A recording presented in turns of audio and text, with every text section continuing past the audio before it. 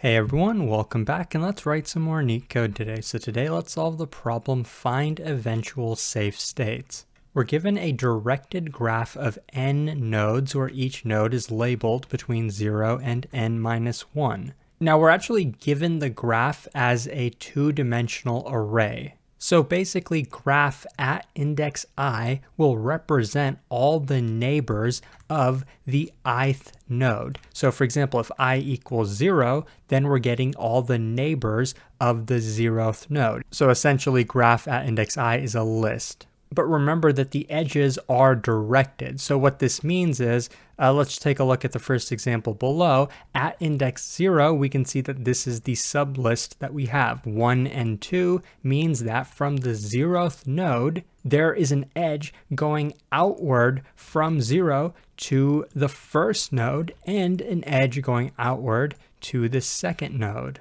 Similarly, the next one is 2 and 3. That means there's two edges going out from this node to 2 and to 3. We're also told that a terminal node is a node that does not have any outgoing edges. So 6, of course, is a terminal node. There's no outgoing edges. 5 is also a terminal node. There are incoming edges to 5, but there are no outgoing edges. Same as 4. It's also a terminal node. The rest of these are not terminal nodes. You can see 3 has an edge going out, 2 has an edge going out, and the rest as well. But we're not so interested in terminal nodes. We're actually more interested in safe nodes. And a safe node is defined as a node that if you took every possible path from this node, every outgoing edge, and then just kept going, eventually all of the paths would lead to terminal nodes.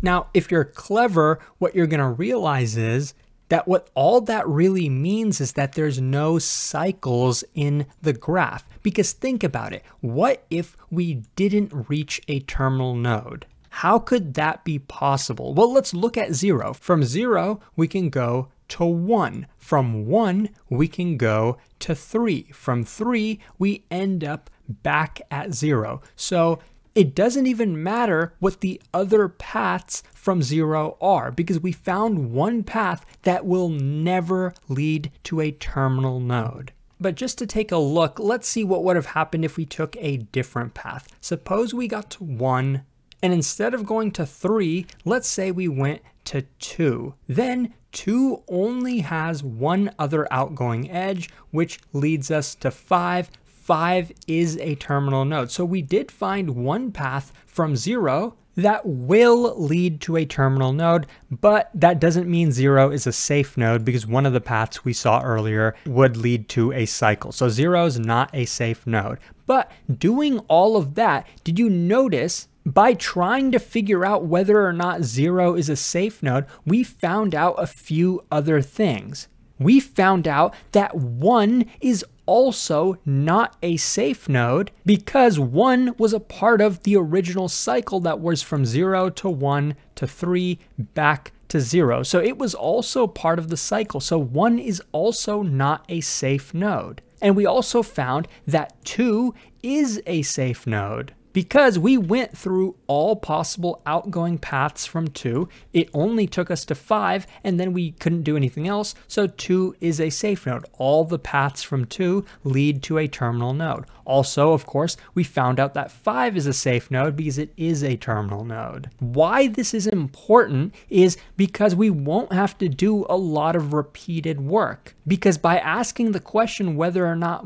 0 is a safe node, we found out that a bunch of nodes are or aren't safe nodes, and we won't now have to revisit them. This means we can do this algorithm in big O of, let's say, E plus V times. This is kind of a standard way to write it. What this means is the time complexity will be the total number of edges in the graph plus the total number of vertices or nodes in the graph, because we're going to do this recursively with a depth first search algorithm. I mean, how many ways are there to traverse a graph? Usually DFS is the standard way, so that's what we're going to do. And using the reasoning that I talked about earlier, we won't have to ever revisit a node or revisit an edge. So that's why this will be the time complexity. And that's going to be about as good as you can get for this problem. Before we code it up, let me just show you a couple techniques we're going to use to achieve this time complexity. So we're going to use a hash map to map each node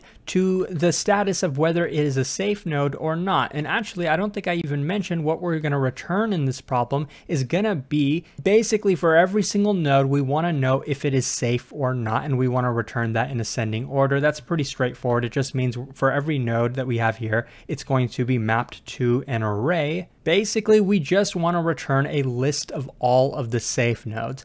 So if we can find out whether a node is safe or not, then we will go ahead and add it to the output. So since we want to return it in ascending order though, we should probably go in ascending order. We should ask, is 0 safe or not? Is 1 safe or not? Etc, etc. We'll build that mapping, and at the same time, we will build our output array. But let me show you why this hash map is going to be important to make this solution efficient. So first we're going to have a for loop going through 0 through 6. We're going to start at the first one. And just like I showed earlier, we're going to do a DFS on this. So we're going to go to one of the outgoing nodes. We get to 1. Then from 1, we're going to go to another outgoing node. We're going to get to 2. And then from 2, we're going to go to the only outgoing node we can get to, which is 5. Now we can't go anywhere else. So what we determined is that 5 is a safe node. So to remember that, let's go ahead and add that to our hash map. So for 5, we're going to put true. It is safe. And then recursively, we're going to end up getting back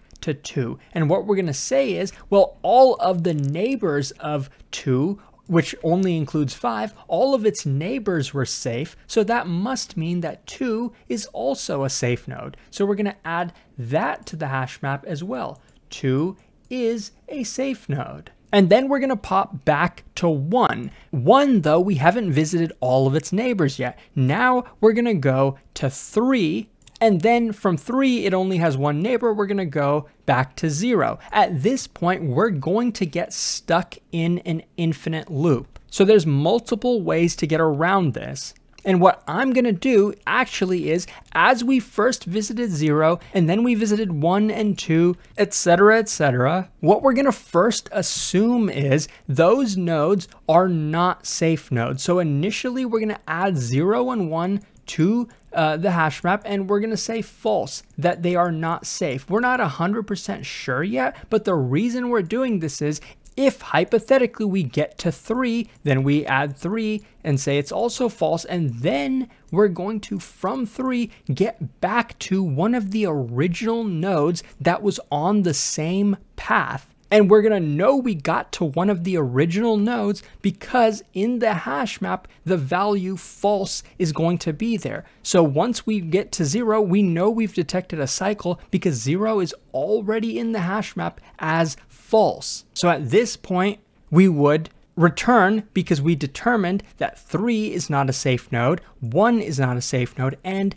0 is not a safe node. So at this point, we would continue our for loop. We've already determined the status of 0, then we'd get to 1. Well, if you look at our hash map, we already determined that status as well. So we don't have to repeat all that work. We did the same for 2, we did the same for 3. We didn't do 4 yet, it's not in our hash map. So let's do a DFS from 4. Okay, we're gonna initially add this as a false, because if for some reason, along this loop, we ended up back at 4, then we would be able to detect that cycle. But what we're going to find is that from 4, we get to 5. We already know that 5 is a safe node. So therefore, all the neighbors of 4 are safe nodes. That must mean that 4 is also a safe node. So we're going to pop back to 4, and we're going to take that false value that we had, erase it, and overwrite it with a true. And then we're going to continue our for loop. We know that we just did 4. We already did 5. It's already in the hash map.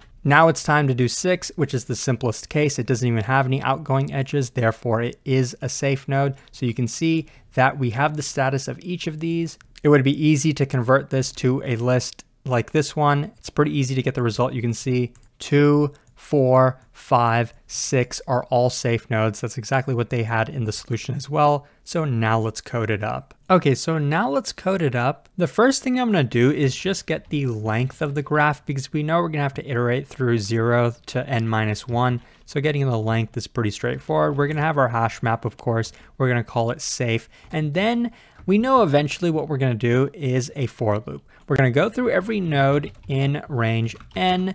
If this node is a safe node, which we're going to determine from our DFS by passing in the ith node. We haven't written our DFS yet, but if it is a safe node, that's what our DFS is going to return. Is it a safe node? If it is, well, we're going to have our result. If I is a safe node, we're going to add it to the result. You can see that this, of course, is going to build it in ascending order because we're iterating through the nodes in ascending order. So we don't have to worry about that. After we've built it, we're going to go ahead and return it. So that's pretty straightforward. Now, the only thing left is to actually write the DFS. I usually like to write recursive functions inside of the outer function because then we don't have to pass in every parameter. We don't have to pass in safe or the graph. We only have to pass in I, which is the node itself. So I'm going to have I be a variable. To eliminate repeated work, what we're going to immediately ask is if I is in safe,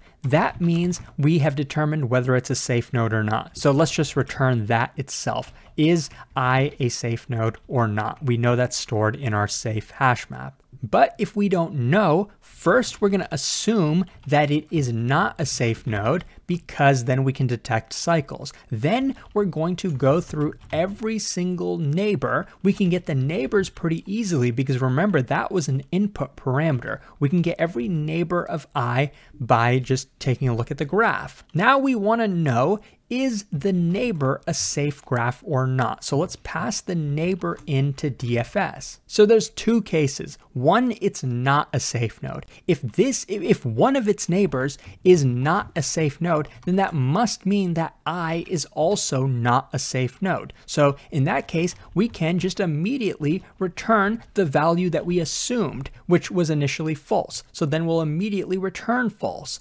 To make it even more clear, I'll literally, write it. But if it is a safe node, that doesn't really change much because we still have to go through every neighbor and confirm that every neighbor is a safe node. If every neighbor is a safe node, then this return statement will never execute. Then we'll break out of the for loop. And once we've done that, we know that this is a safe node. So we can go ahead and write that. We can assign it to be safe and then immediately return true. I don't know what's more clear. I think it'd probably be more clear if I returned the safe value itself in both cases. So I'll do that. But if you want to write it this way, feel free to, explicitly write the false and trues.